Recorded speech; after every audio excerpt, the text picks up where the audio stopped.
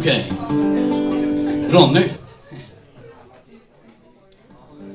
As I went into the Chandler shop for candles for to buy, I went inside the Chandler shop and no one could spy. So I was disappointed, so some angry words I said when I heard the sound of a right above me head. When I heard the sound of a right above me head.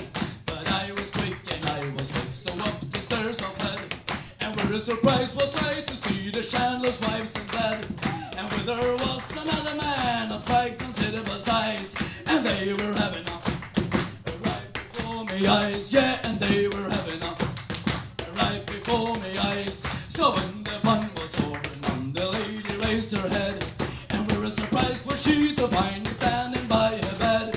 If you will be discreet, me boy, if you will be so kind, why don't you come up with some whenever you feel inclined? Hey, why don't you come up with some whenever you feel inclined? So many nights and many days when the Chandler wasn't home, to get myself some candles to the Chandler shop I roam.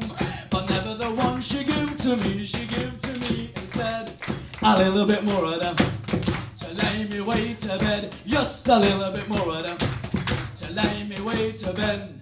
So come on all you married men, whenever you go from town, if you leave your wife alone, be sure to tie her down. If you will be so kind to her, she's lying there on the floor. You give her so much of them, she doesn't want any more. Hey, you give her so much of them, she doesn't want any more. Hey!